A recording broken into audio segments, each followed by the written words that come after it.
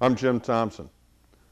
I founded Jim Thompson and Company. We're a nationwide disaster restoration company. We clean up after large industrial disasters, commercial disasters all over the United States and Puerto Rico, Alaska, etc. When the hurricanes hit Florida, we were about as busy as anybody can be down there. We have a tremendous amount of equipment. Had a lot of semi trucks in the area. We brought 9 semis into Florida immediately. By doing this, we were able to help our clients get back up and running at a very quick pace, as you'll see here. One thing I've learned in the 20-some years I've been doing this with insurance adjusters is that they don't like surprises. We keep in good communication. We have good work, give them a fair price. We let them maintain control of the job site. We do the technical stuff in cooperation with the plant manager, with the risk manager, with the adjuster. We handle it as a team. By doing that, we get them through it. And no surprises at the end. I own our own equipment. I've got massive amounts of generators. I can actually power up a pretty good sized town with them. I own our own dehumidifiers, our own fuel cells, fuel trucks, etc. That really got us through when other companies were scrambling to find rental companies that were already out of equipment. We were able to maintain and keep our clients in business. They maintained market share. By doing this, kept the business interruption down and kept the adjuster in control of the loss. You'll see some of the stuff that was going on actually during the hurricanes. I hope you enjoy it.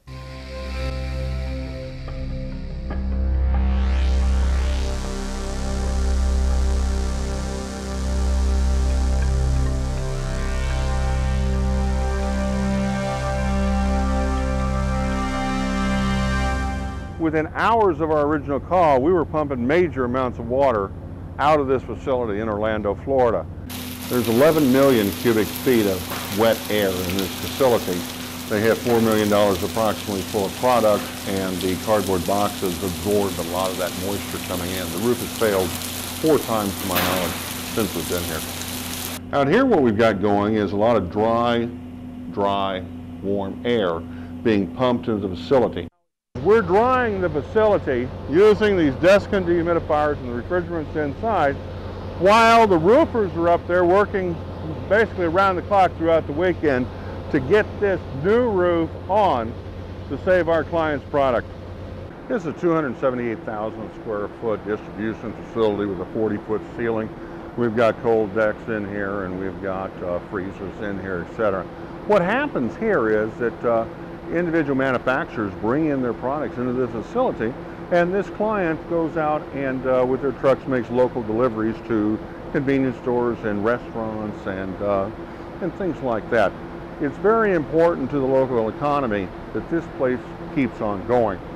Where I'm standing right now, a few days ago, this whole seams opened up here, and it was pouring rain in here, just pouring sheets of rain. That's what the tarps are doing up over here to save as much product as possible.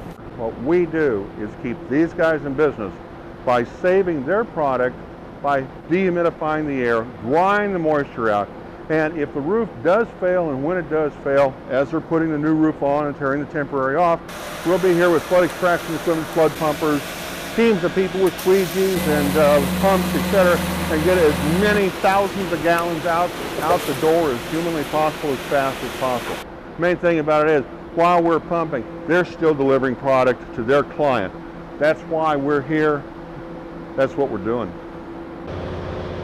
With the system we have in place right now, we're taking approximately 7,000 gallons a day of water out of the air. There are very few pieces of equipment this size in the United States. Outside air is being sucked in here at 15,000 cubic foot of air a minute. It is being thoroughly dried by this big honeycomb desiccant wheel going around. That's what these tubes are coming in. The tubes up there are doing, taking the dry air from our machines, mixing it with the wet air in here, drying the air. Then we use the air being dry in here as a medium of exchange, which dries out the boxes of contents. Otherwise, what happens is a forklift hits these pallets of wrapped cardboard boxes that have like Coca-Cola in it and things like that. The pallets do not hold, the cardboard boxes lose their integrity, the shrink wrap doesn't hold it, and we have Coca-Cola bombs all throughout the warehouse. This one right here, a few hours ago, was in our customer's product. This is set up mainly in case the roof fails again today and we have tens of thousands of gallons of water dumped in here on top of us. This will bring that humidity from that 100%, 95% humidity way on down, back down into the low 40s, high 30s where it is right now. We determine the amount of equipment needed on a job site by what is the amount of moisture in the air, in the environment, and in the contents. Day 4, day 5, day 6, etc. We can tell that we're actually lowering the humidity to where we want it to be. Under 60%, mold is inhibited, corrosion is inhibited. By owning our own equipment, we're able to have our system set up and in place very rapidly. As soon as we show up, we just plug the red into the red and the green into the green and the blue, etc., and we're ready to go in a matter of hours versus having to wait days for somebody else to show up and show us how to do it.